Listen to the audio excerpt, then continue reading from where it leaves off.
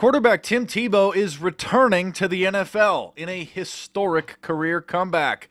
You may recall a few years ago he was cut from the Denver Broncos, traded to the New York Jets, then kicked over to the New England Patriots, where his NFL career came to a close, signing a deal with ESPN as a commentator, but never giving up his dream to one day return to the NFL.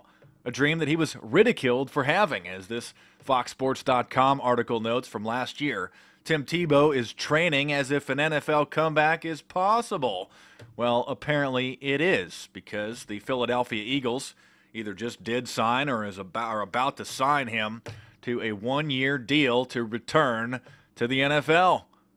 Why am I talking about this? Well, a few different reasons. Most people in the conspiracy community need some positive stories in their life. Unfortunately, many of them just like masturbating to murder, and they like their pessimism porn.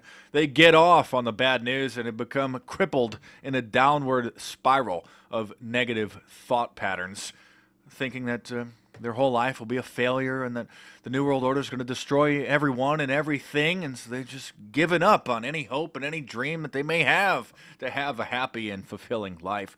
And while I don't really follow football, it largely is just a modern-day bread and circus, a mainstream media mind-controlling distraction that occupies the time and minds of the masses.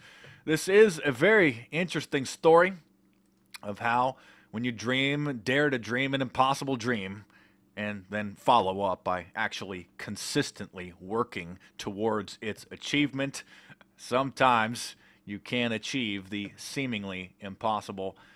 And not to mention the mainstream media hated, and now that he's having a comeback, will hate Tim Tebow even more because of the fact that he is a publicly professing Christian. That's right. You may recall he started a craze, not even really meant to start it, just many fans started mimicking his touchdown celebration, calling it Tebowing, where he would get down onto one knee and thank God for the incredible opportunities that he had to play in the NFL, getting him a lot of ridicule and hatred in the mainstream media, as this tragically funny Chicago Tribune comic shows Tim Tebow, talking to the press, saying, "I'm a Christian," and the reporter turns his back and says, "Keep it to yourself." And then Jason Collins, the first NBA player to come out as gay, tells the reporter that he's gay, and then the reporter says, "Tell me more, you big hero," showing the incredible hypocritical double standard. Of course, Hollywood and the mainstream media that preaches tolerance and diversity has no tolerance for Christianity. Hollywood and the mainstream media, the liberal fascist press, loves to hate Christians and Jesus. Of course, they given a free pass. You're not allowed to, just respectfully disagree with certain other religions or certain political protected groups. But it's a free-for-all for hating and defaming Christianity. I need to start reporting on more positive stories. Many of you, unfortunately, have been trapped in the downward spiral of pessimism porn. Certain other YouTube channels just love to report on just mayhem and murder, and the audience just loves masturbating to murder. The more horrific the news, the better for them. They get off on the fear-mongering and the conspiratainment. So, thought I would highlight this positive story.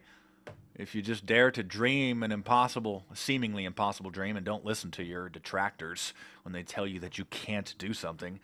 If you work tirelessly and consistently towards your goal, you just might be able to achieve what others appear to be impossible.